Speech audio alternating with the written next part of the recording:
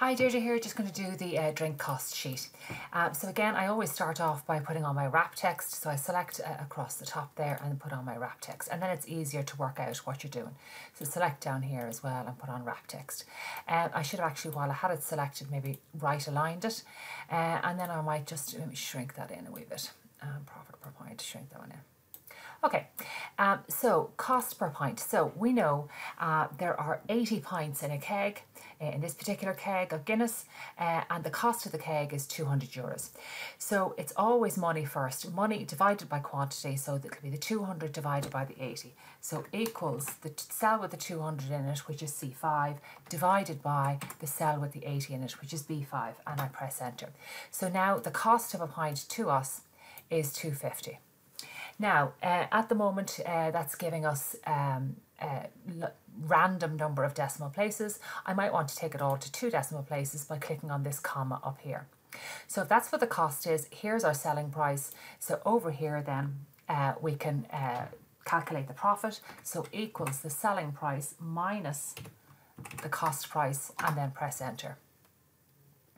We select along and we drag down. Okay, so the next thing we want to do is we want to get an average. So in here we click. If you don't see average listed here, type it in and press enter, and then average will appear, and okay. So the average of the prices of the number of pints in a keg, and okay. And then we drag that across. And then the max, click in here, type in max and press enter, and then we should be able to find it, and okay. Now be careful, we don't want to include the average in this. So we select from the 80 to the 85, that's fine, and okay, and fill that across. Now we need to sort of be careful and make sure we have it, the decimal places done correctly. So I'm going to select the bottom 2 rows there and click on my comma, which sort of standardizes it. These ones here I might put to 2 decimal places as well. This is money here, so again I might put that to 2 decimal places and standardize it.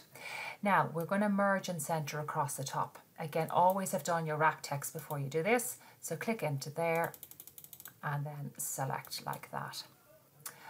Okay, now the ones down here. So let's now right align those headings so it's easier to work with.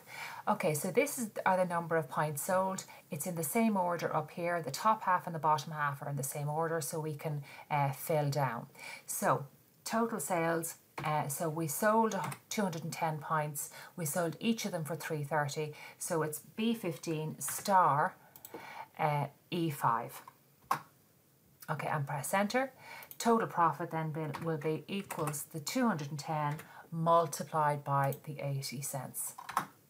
Okay, now we select the 2 of them, we get our fill handle and we drag down.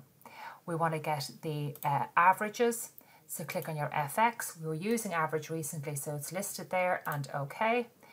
What do we want the average of? We're just going to click and drag, don't include your total, and okay.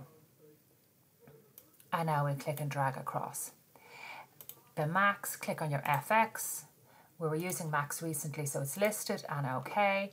Click and drag from the 210 to the 1 listed there, go again, 210 to the 140, and okay. And then click and drag across. Okay, now we want to get these ones here to 2 decimal places, that's fine. Total sales, all of this here could be gone to 2 decimal places, and we're going to start doing our borders. So select up here, we'll do the top at the same time, hold down Control and click and drag there. All borders, thick outside border. Select the areas that need shading using your Control key to select multiple areas, and we click and drag down, and we put on our shading. Okay.